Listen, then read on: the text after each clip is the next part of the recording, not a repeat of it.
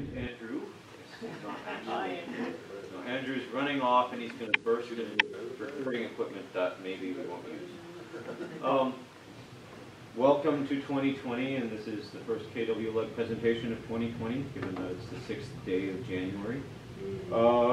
In terms of I didn't think I was going to prepare anything. So, in terms of announcements, what I know is that we've got, we need one presentation for February. And at this point, I don't care whether it's advanced or beginner level. So if anybody, does anybody have anything that they'd be interested in either presenting or seeing? Or both?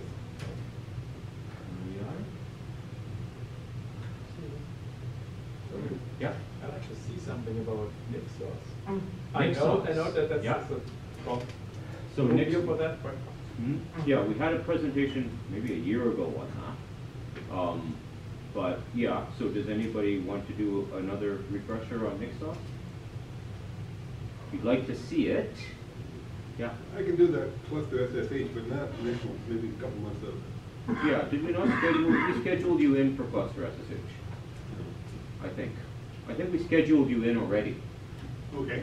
Yeah. Well, let me know when it is so I can show up. Yeah, that's a good idea. Yeah, Lori. What trail can ask me anything? You want to ask me anything? Somebody sits in front and just.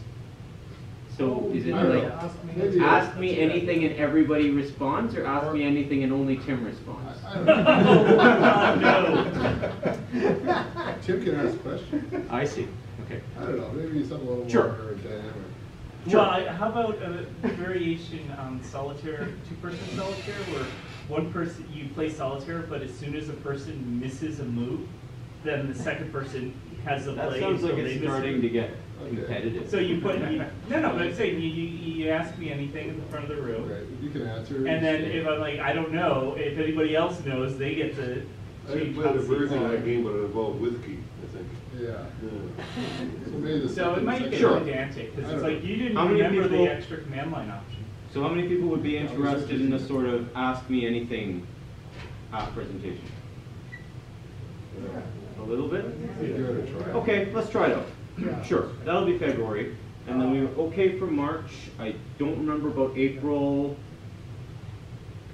Yeah, so then I think we're okay for at least March, but then if you have at any time any ideas about what you'd like to see or what you'd like to present, we're always looking for presentations. It's bad to be the day before and not have something. John? Something nice to see, like maybe an introduction to some of the DNS server services, DNS. or maybe touch on the different secure DNS options. I think there's a couple. I think one maybe has one now, but I feel like there wasn't. I know So someone's how does configured secure DNS, or what it is, or? the ones that exist and why we chose whatever one we chose. Right. Does anybody have any expertise or ability to pick up some expertise in secure DNS? I'm giving the first talk, so no.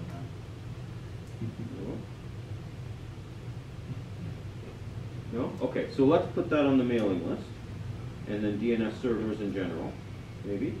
Any other suggestions or ideas? Yeah, Lori. DNS mask. DNS mask. Which is related, but if I was going to give that talk, in principle, it would not be so much on secure DNS, but fun things you can do with DNS mask. That still sounds cool. I would vote for that. I'd like that. Did you just volunteer for a talk? Sorry. At some point. Probably not until April or May is the next slot, but you could go later. Okay, I'll talk with you about that. Yes. Okay, anything else? Okay, Stephen, do you want to talk about Legal Planet? I can talk about that now, or I can talk about that when I talk, whatever is better for you. Okay, so every year, the Free Software Foundation has a conference that they run in Boston. And Boston is so far from here. So I'm going to run the exact same conference here at the Delta Hotel in Uptown Waterloo. It's going to be in March. I don't have the date in front of me because it's on the 14 and 15. You already know. Yeah, whatever he said, 14 and 15.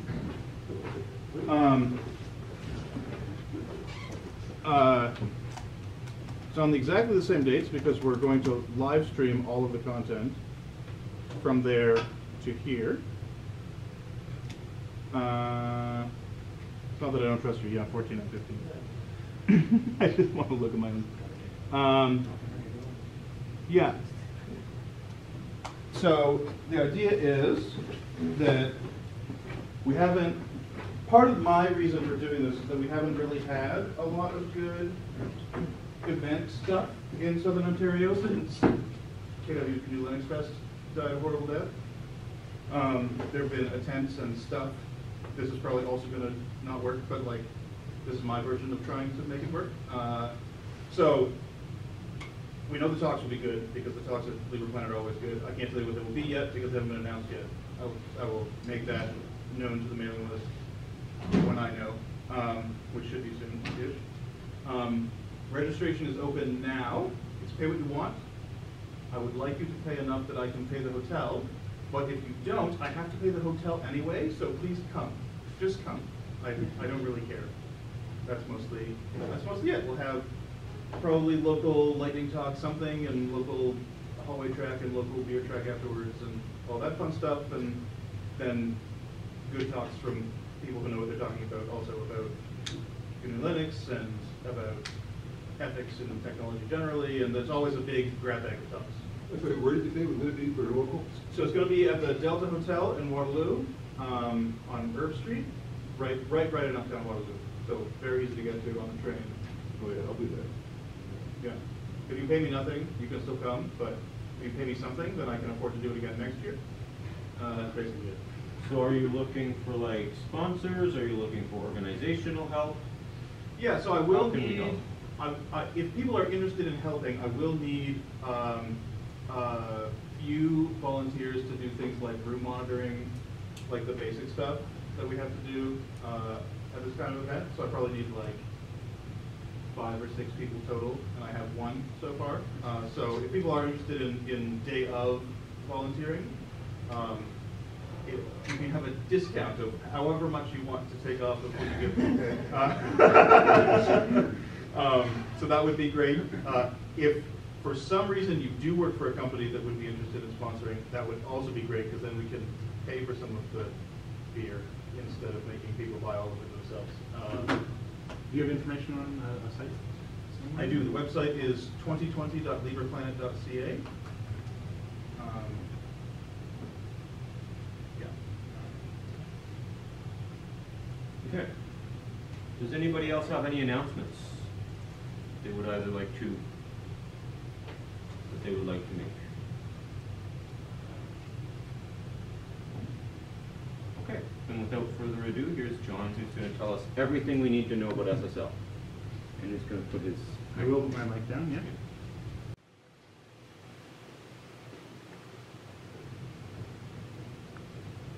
Indeed, I am John, and I will be giving a short primer on certificates, and I will talk about TLS and Cypher suites, possibly, and then give a quick demonstration of how you can get an HTTPS certificate with Let's Encrypt. So, is that all right?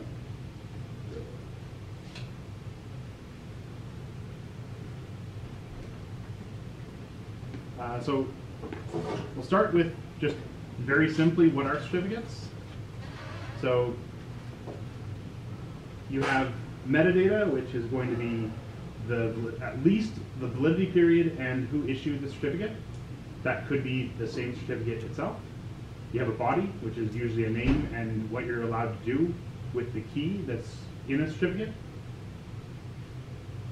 I'll maybe mention that in a second. And there's a signature on the object. So I don't know if that's very legible, but yeah, that's what I said. So you have your issued by, validity from to, name, usage info, and the signature. Most of the certificates you're going to use are not going to be trusted. The only ones that are trusted by your machine, that's going to be in your either in your browser's trust store, which is a collection of root certificates, or your system's they're not the ones you're going to see when you go to a website. So certificates can form a chain, which can enable trust. So we have certificate Joe Demo that's issued by A, or A that's issued by Joe Demo. A is signed by a certificate that's in your trust store, either in your browser or your system. Then it can chain those together to prove that this is a trustworthy certificate.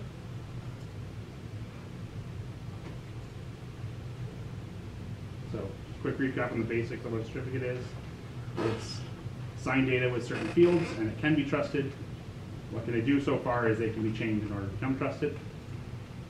And I'm going to talk about how we use them at Scrypt to secure vehicles, or vehicle access.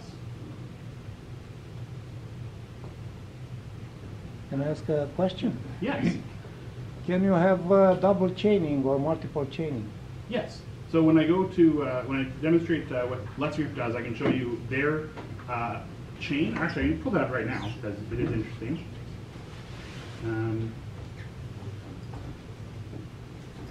Still learning my Pop OS key shortcuts. Encrypt. They have a nice graphic here. So, because when Let's Encrypt, if you don't know, they were an initiative by a number of companies, including Mozilla, and I don't remember all the founders, but they came together to make it easy for people to get free automated certificates. When they first started, they didn't have a root that was trusted by anyone. They made their own root, but it's the ISRG root, I believe, and that goes to this one here. But anyways, they wanted to be trustworthy right off the bat with all kinds of devices. Like, I tested even on my my Wii. I could go to the browser, I could go to my website on my Wii, and it also showed that it trusted the cert. So lots of devices, lots of trustworthy out there in the wild. So they needed a solution that would work when they launched. So this is where IdentTrust came in. They agreed to cross-sign. That's what's happening in this image, if you guys can see it. The IdentTrust CAX3 root, which is a root that's well trusted on lots of devices, signed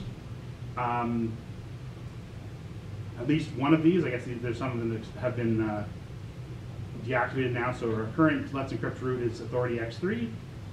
It is signed by both IdentTrust and the ISRG root, which is the Let's Encrypt root.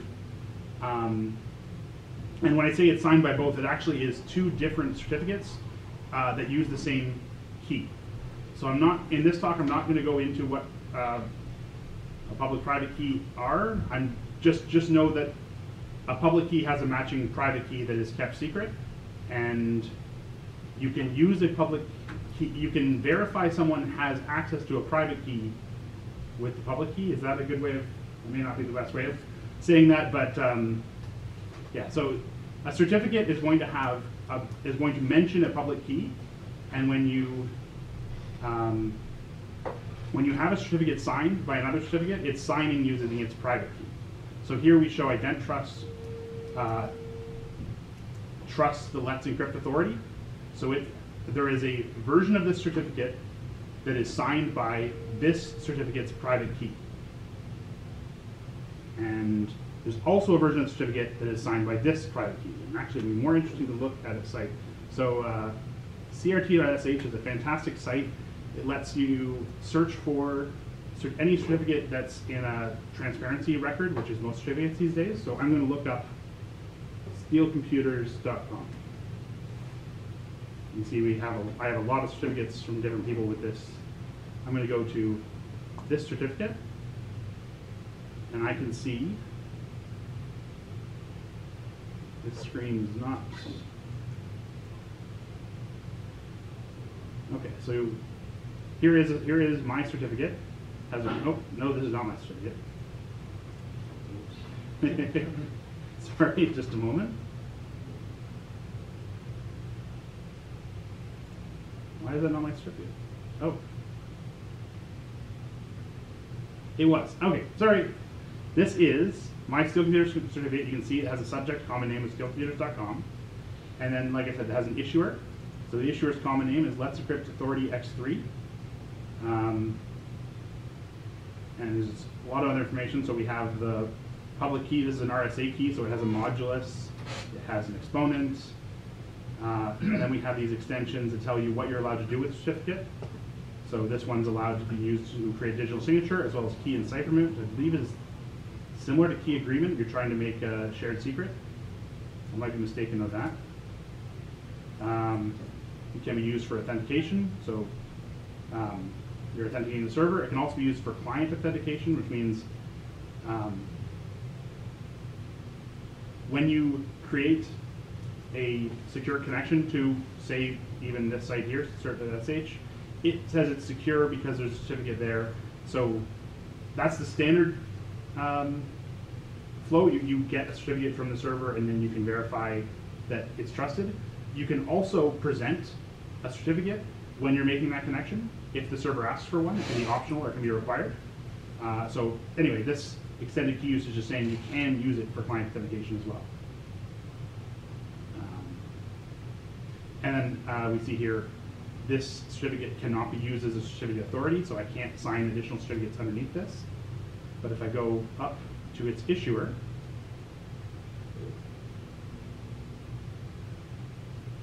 I'm used to being on a lot higher resolution screen. Sorry, bear with me a moment.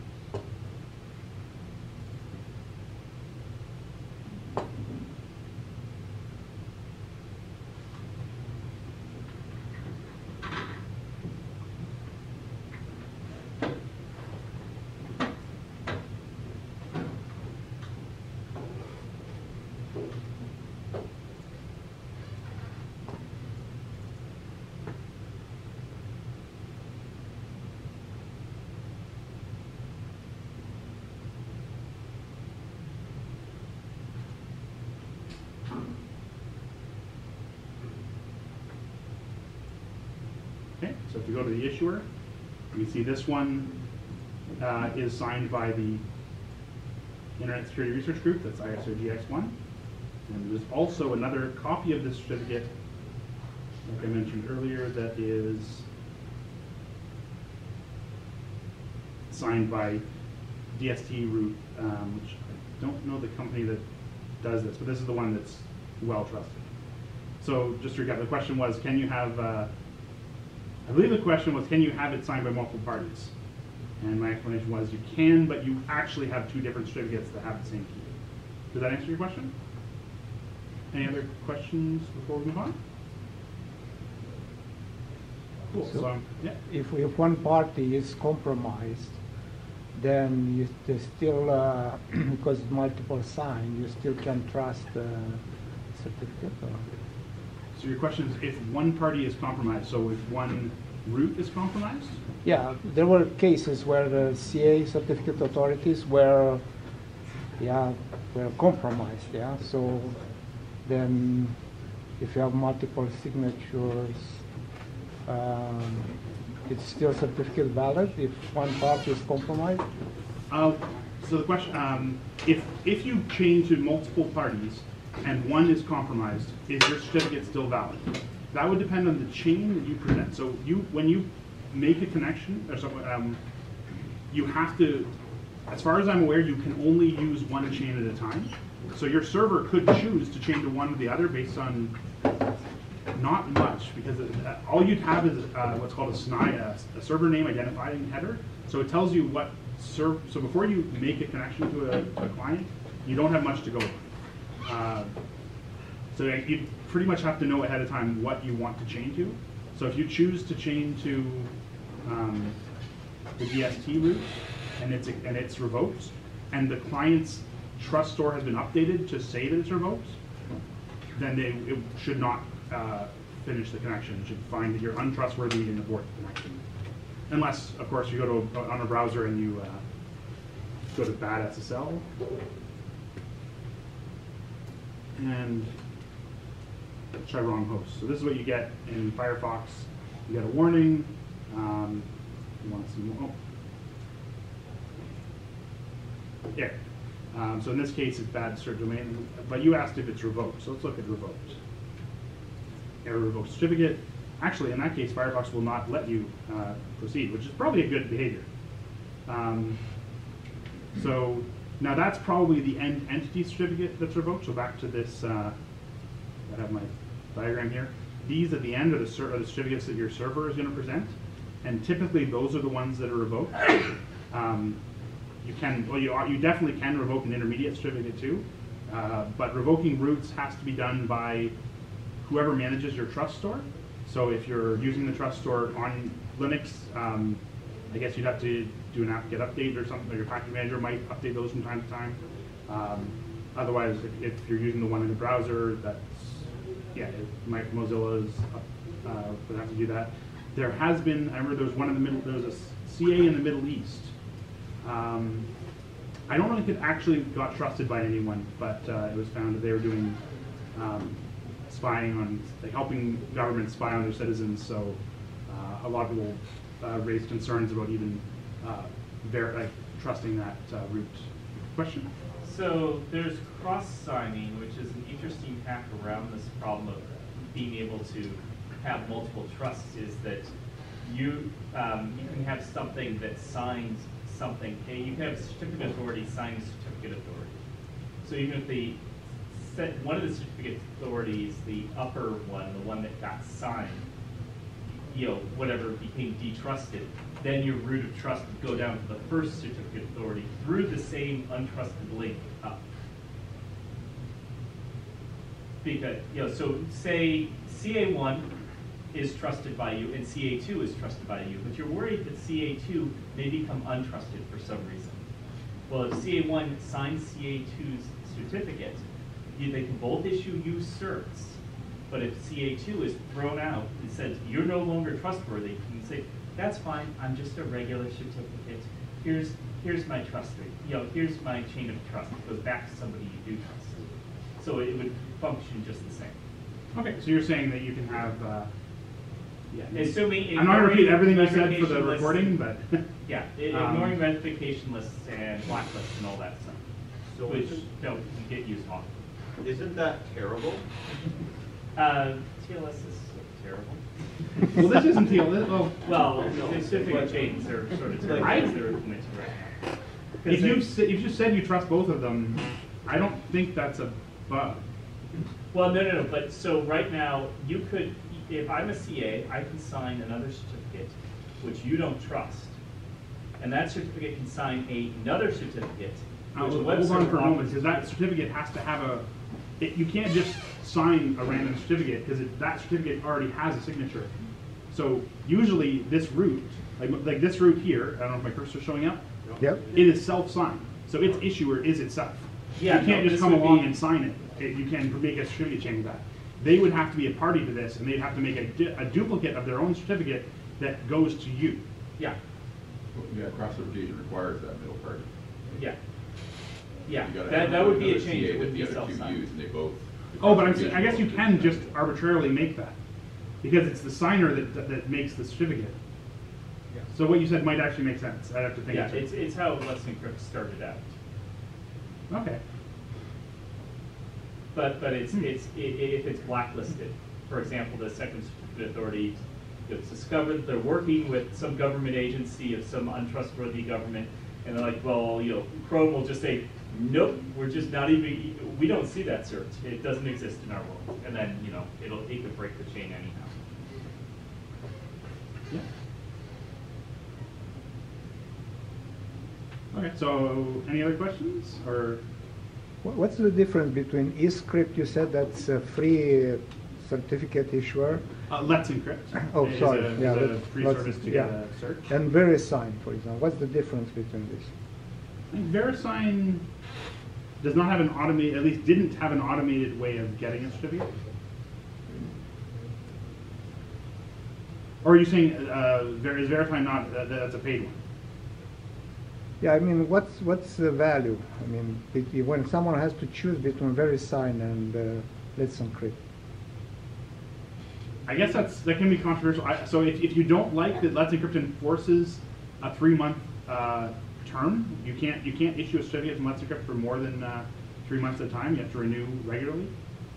A question or an answer? Answer-ish. So VeriSign would be able to sell you a wildcard or an EV certificate, whereas Let's Encrypt doesn't do wildcards. So Let's Encrypt does now do wildcards. They don't do EV. EV's being deprecated. But EV, yeah, not many people care about EV anymore since you don't get the extra special lock. What is EV? Sorry, EV is extended verification certificates. It's where if I were to go to DigiCert and ask them to really make sure that I'm me. Like if you go to PayPal, it'll say signed by PayPal. You used to get like in Firefox, you used to get like a green fob on the left that would actually give you the name of the company. Yeah, instead so of let's just try going to verifying your BMO name, and see if they have I anything don't think special. it does anymore. I don't believe so. I don't think any browser does that anymore. Infections. Oh, that's the not. wrong, you got to put the lock. That's the wrong Yeah. button. Oh, whoops. It just says certificate issued to Bank of If you- Montreal. if If you- I go to, If you dig into the arrow, it might still be there, but like it's not a nice big obvious fob anymore. So no one's gonna pay for that. yeah, so So why did Verified they by get rid of DigiCert. that? I'm curious.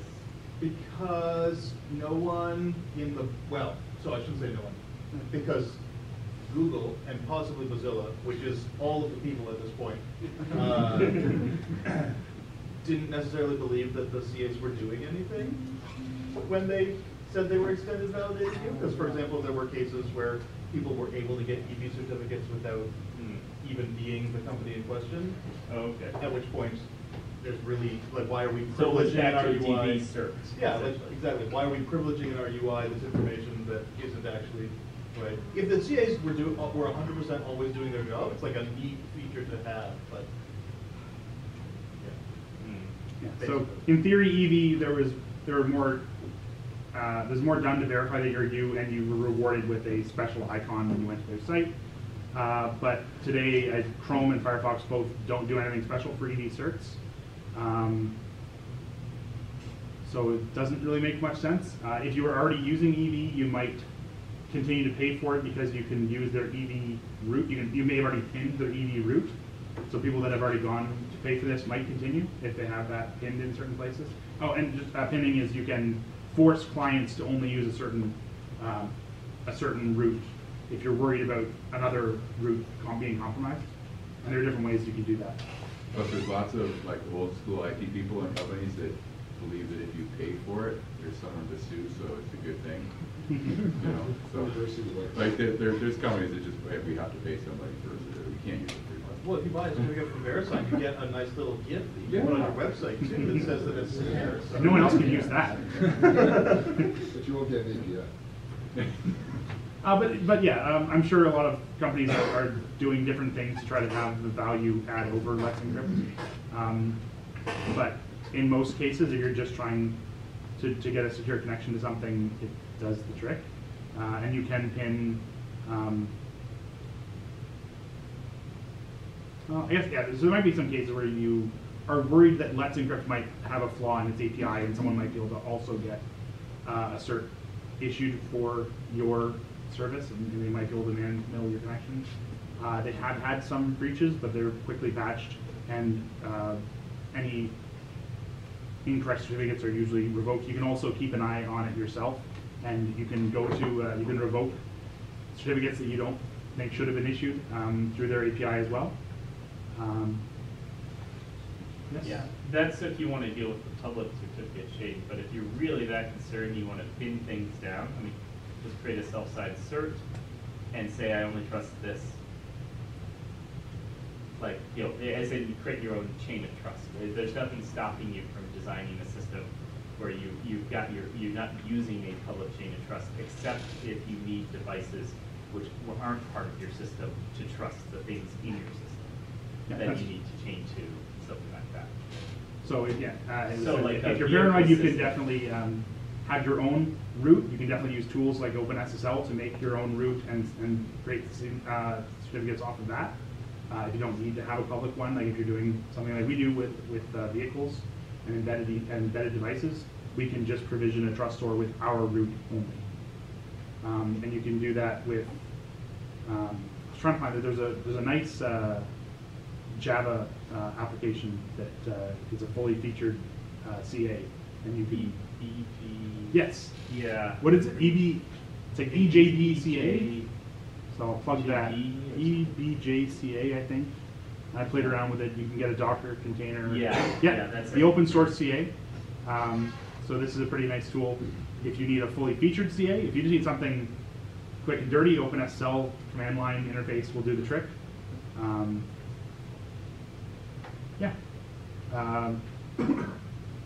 That may not work for you if your clients are usually on browsers.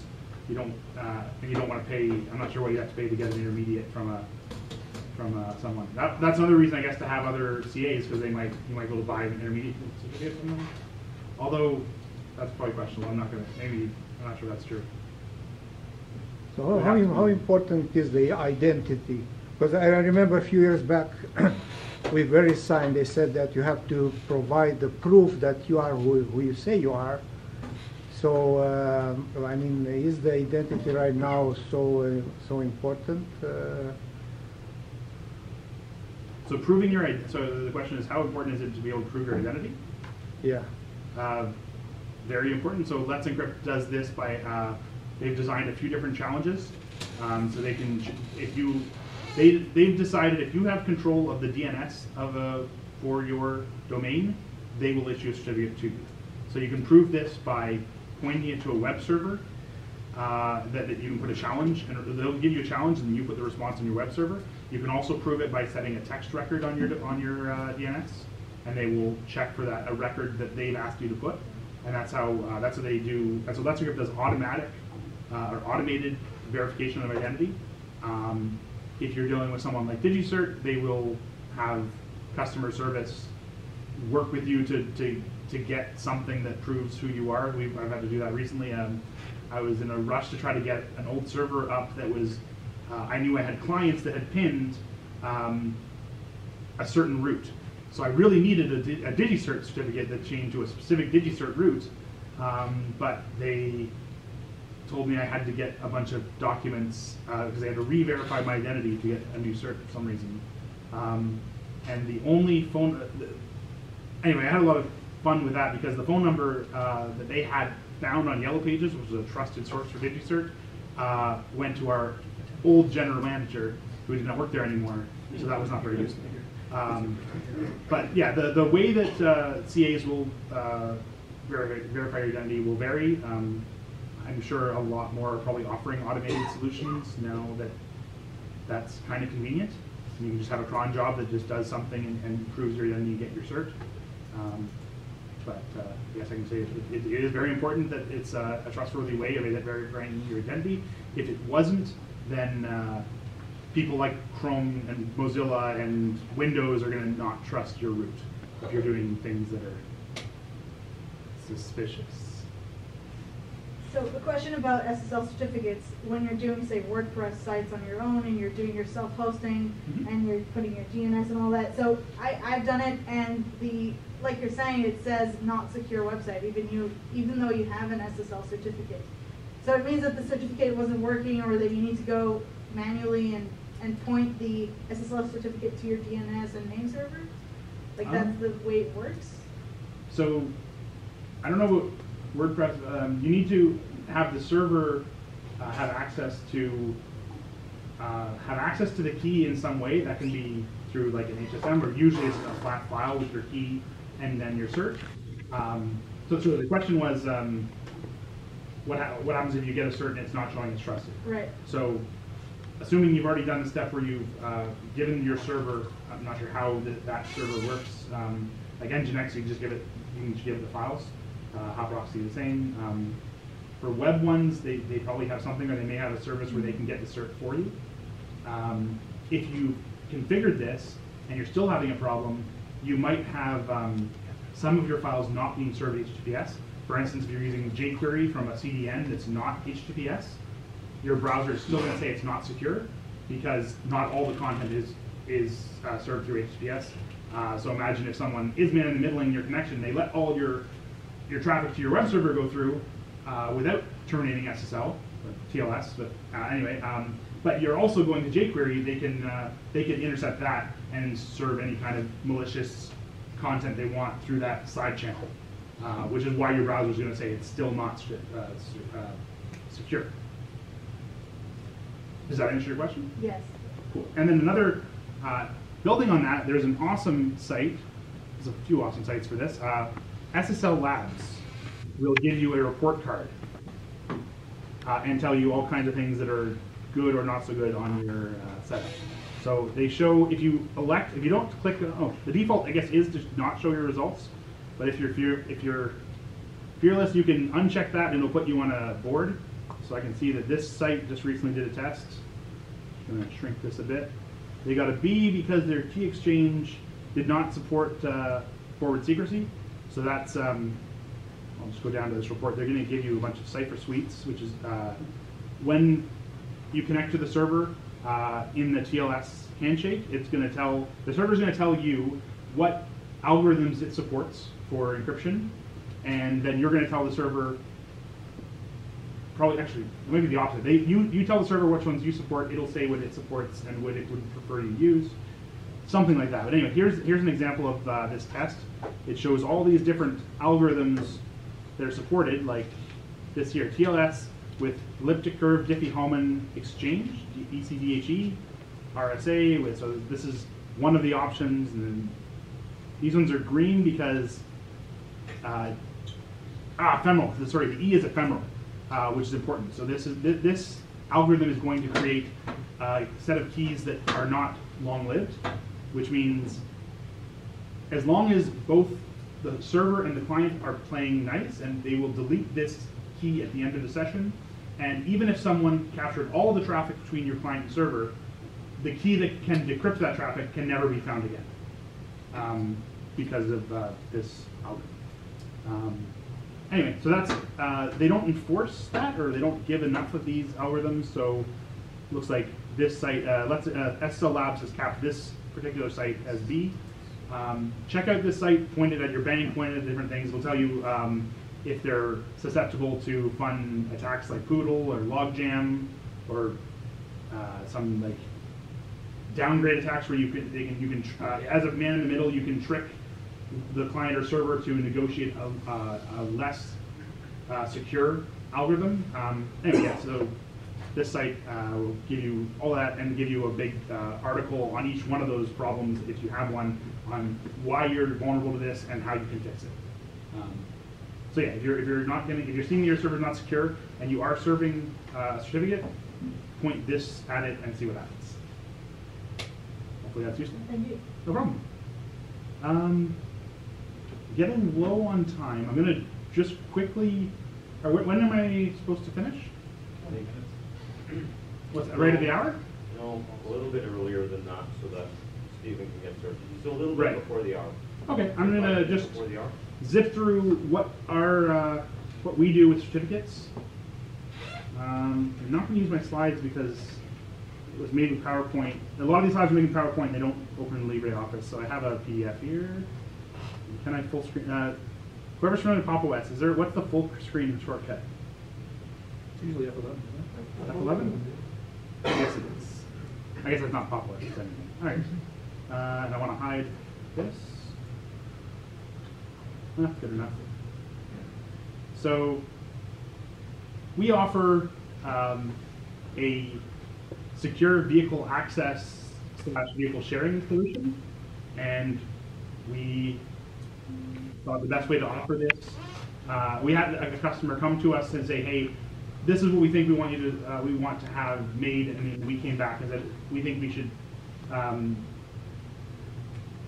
We think we should design it a little bit differently and leverage PKI. So a lot of these slides are us going back to them and saying, hey, this would be a solution. I've gotten the okay to talk about this.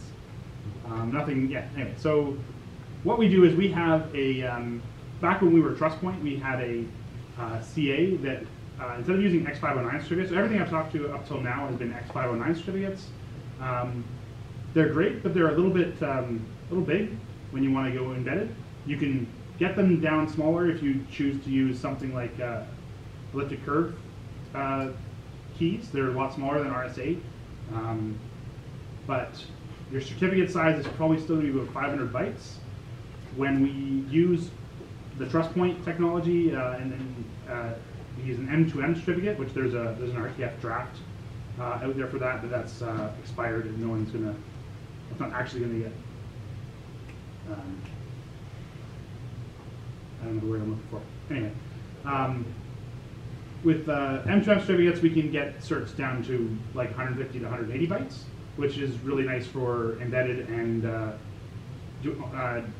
transmitting over things like NFC, where your maximum size is pretty small. So we already had this CA, and is this actually visible? Oh, what? Oh, it is, just small. You do F5 Ah, that's what I wanted, thank you. So we already had a CA that we offered at that point for these smaller certificate chains and certificates.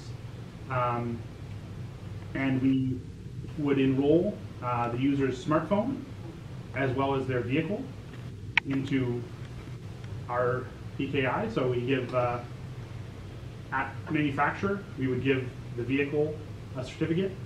And at sign-in, we would give the phone actually a pair of certificates, but we give a phone certificate, and they all chain up to our route that we would give a route to each of our customers. So whatever OEM, so we don't actually have this in the field yet, but we would give this to. We would have a cert for each OEM, and when you go to unlock your car, the vehicle can look at your certificate. So you make a handshake that involves transmitting your certificate to each other. You can each see by chaining your certificate up to the root that you're both valid entities in our system, and then you can trust the information in the certificate about what you're allowed to do. So what we would do is present signed objects, so a permission that's signed by the key mentioned in the phone certificate to the car, and the car can look at that permission, verify that it's signed by its owner, and then unlock the car or allow you to get in the trunk, start the vehicle, or if you, oh, sorry, I'm a bit out of order. Yeah, so that can also that permission can also be sent to a friend. So in the permission signed data, we can say, hey, this is for this person, and it's signed by the owner of a vehicle. And that can all be verified offline. So if you're in a parking garage, you're out in the middle of the desert, you can always access this without either the phone or the vehicle requiring connectivity. They only need connectivity when they're first enrolled in the system, which is either at the factory or when you download the app. So I find that's kind of a neat feature of our solution, and it's powered by just a tweak of the same, almost the same kind of infrastructure that's used to get to a site secure. I think that's all I'm going to say with that. And if there's any questions, then oh, yes. So who's signing who? I think I got lost there. Sure. So I have smartphones and I have cars, and we have your CA. Mm-hmm. And now, how is it the case that I can use my smartphone to unlock my car and I can't unlock Tim's? So we have an enrollment process. So there's an enrollment into the system, and then actually when you buy your car, there is an enrollment process to say you're the owner of the car, and there's a secret that would have been given to you in the material for the vehicle. And the question was, how does the vehicle know if a permission is signed by the right person? And so now, let's say that I want Jeff to be able to use my car, so then I need that secret that I was originally given to say, please make a certificate for Jeff's smartphone? The question is what? Your phone signs a certificate for your friend, and then that allows it to chain through. Your car trusts your phone, so now your phone is creating a certificate for your friend's phone. You can then restrict it further. Say, your friend can only use it, one day, rather than all the time. It could work that way, but we actually don't use certificates for permissions. We totally could have. Oh, I thought you did. It's just a binary object that's our own protocol. So we've defined a special binary object that we sign using the owner's certificate.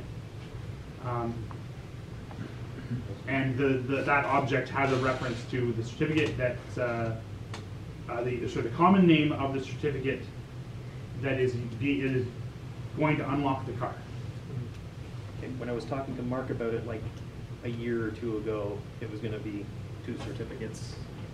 Well, the friend has a certificate as well, but the permission, we generate lots of permissions, Okay. and you can have overlapping permissions. We decided to go with just a straight binary, our own object, and that also lets us have it be a little bit smaller. So permission objects are, I don't know the size, but they're quite small. So everybody trusts your company's certificate, right? So the root of trust is generated from the company. So you're asking if everyone trusts our company's root? Yeah. And no, only the entities that we control all the entities in this. So the vehicles are provisioned to trust our root. Yes. And the phones actually, for HTTPS, we'd use a different cert. So the phone doesn't trust. The phone actually doesn't trust our root, but the code, our application, trusts our root. Yeah, in the context of this operation. Yes. So the first question is like, will I be able to use my car or sell my car to somebody else when your company is already not in business? That's the question number 1. The question number 2, are you protected from hacking? Because as far as I understand, if I get your root, I'll be able to create any certificates and open and use any car. Presumably it's offline. So the root, it would be offline and air-gapped. We actually have intermediates. I didn't want to get too specific, but we don't sell software. We don't sell it as a service. Like we sell a library for the phone, a library for the ECU, and the back end actually we give it to the customer and they stand it up. So if we go out of business, they have the solutions. So the client means is the manufacturer of the car. Yeah, so it would probably be an OEM or someone who's doing fleet management could also use our service. So basically, if they go out of business, yes. It's still the point is like, I'm owner of the car, but the root of the trust in this car is not from me. It's not generated by me. Then you just replace your ECU. Yeah. Sorry? Then you replace your ECU. Or you just use the key. Yeah. We actually, there's not enough time to go into too much into our solution, but we actually have thought of what happens if we have an untrust. We from the beginning, if our key sharing server goes totally malicious, we wanted to limit what it could do, and it cannot steal the car. If the root, because we have a mechanism for resetting ownership, there is something we call a master recovery signer that's off the root that would theoretically be able to generate retake ownership of a car. But it is very difficult to. But yeah, that would be a system that hopefully the OEM agrees to air gap or put in behind some special process. But I think I'm almost out of time. I want to do a quick demo if I still do have time. Sure. So, just going to bring up my CentOS box here.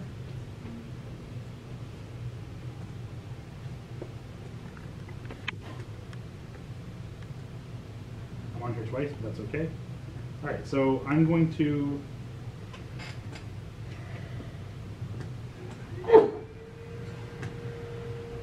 so there's a few different tools to get a certificate from Let's Encrypt.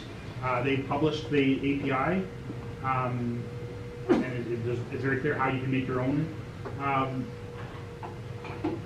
tool that conforms to their requirements. The most popular one is probably called CertBot, but I like this one, Acme SH, for a couple of reasons. It does not require that you run it as root, which I think is pretty cool. And it supports elliptic curve certs, which are, I mentioned earlier, elliptic curve keys are a bit smaller. So if you check out acme.sh, and you install. It's going to install it into my home folder, and it's going to add cron job.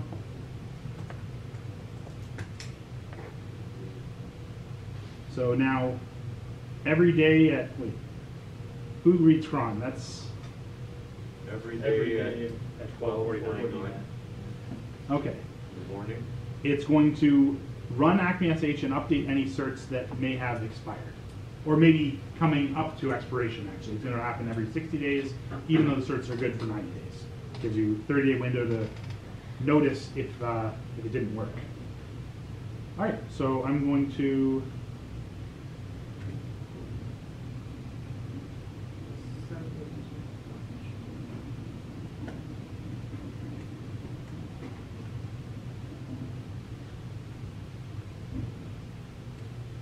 connect to my server again, so I get Acme SH in my environment. Looks not great on this size. That's not readable as, no, it's not that readable. I'm going to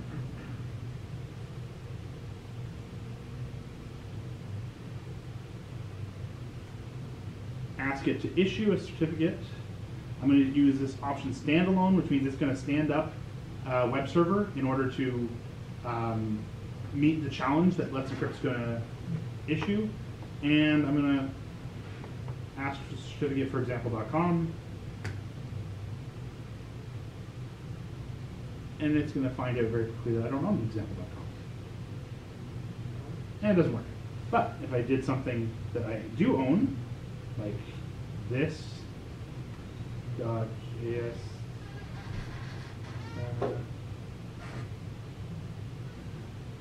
should work.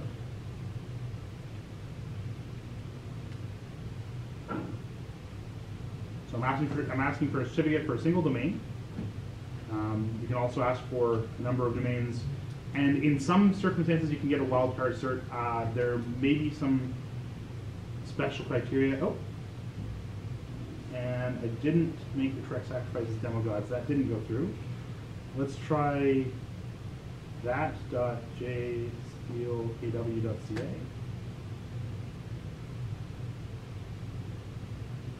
So before, yeah, that's working. Okay, so I have a wildcard entry on a few of my hosts that should put all records to that box. So when it put up a web server, it was able to serve a challenge. I will actually tell you what it does. So downloads. So it's verifying that.jsteel.ca. Probably wanted to do something like debug to see this in more detail, but I'll do it once again just to, so quickly, so it echoed out the certificate that we got. We're to take this certificate and new tab in, is it Control T? The default terminal? Oh, there's a button. Oh, that's an option. Okay, xclip, oh, there's that cert. We can put that into OpenSL, X509, text, and it will give us a bit of a nicer representation of that. Control plus doesn't make this bigger. Control Shift. Control Shift plus does. Thank you. So here's that.jsteel.ca, and it's issued by Let's Encrypt's. Oh, is that the issuer? I thought that was the root. It definitely should not be signed by the root, so I guess that must be the issuer. And it's good for January 6th through April 5th. I don't think I have time to actually install that in anything because we're almost at the hour, but if you just look at the output, it tells you where you can find your keys. Oh, that's in the other window. You can find your keys in the Acme folder. When this certificate comes up to expiration,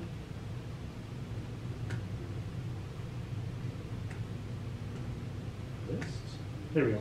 You can see the certs are issued, and yeah, when you run the cron job, this is all that it runs. It just checks if any of your certs need to be renewed, and you can force them if you want it to happen earlier. One more tiny thing, I'll do a No time. Yeah, you can also just add more -ds and host names, and as long as all those domain records are pointed, or whatever, that has to be an A record. As long as it's pointed to this machine, it will be able to satisfy the challenge. There's other challenges that might be easier especially if you, or say it's on a NAS at home, you don't want people to get to that box. You can use a text record, so you don't actually need that machine to have any connectivity to the internet. Or maybe you do, but anyway, yeah. Question? Did you look into the blockchain? Because this is a classical case of property ownership transfer. Namecoin.